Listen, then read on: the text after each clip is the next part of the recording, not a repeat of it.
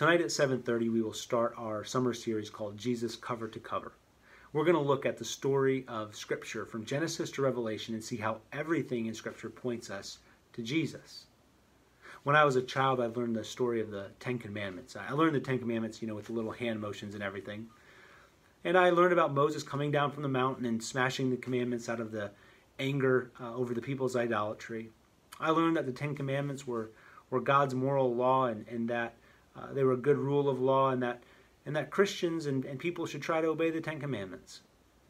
What no one ever really explained to me until later in life was that the Ten Commandments, the law in general, was actually given to, yes, teach us how God desires us to live, but more specifically, show us that no matter how hard we try to obey God and live righteously, we will fail.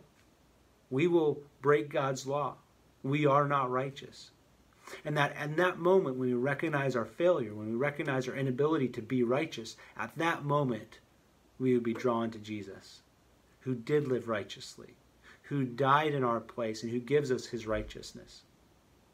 I pray as a dad, I don't simply teach my kids or talk to others about the Ten Commandments or other parts of the Scripture and really just give a biblical principle or a moral guide, but that in all of those elements I point them to Jesus.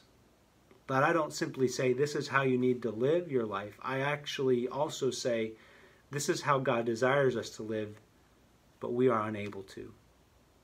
We will always fall short. We will always break God's law. This is God's ideal for us. But we will always break God's law. And that is exactly why he sent Jesus to die for us. So when you fail, don't be lost in your guilt because you broke the law.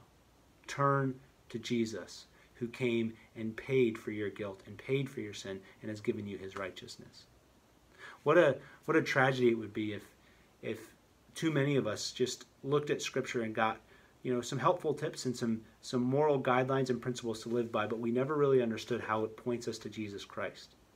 That somebody someday could have a very moral life and maybe even keep most of the commandments, but never really come to know Jesus.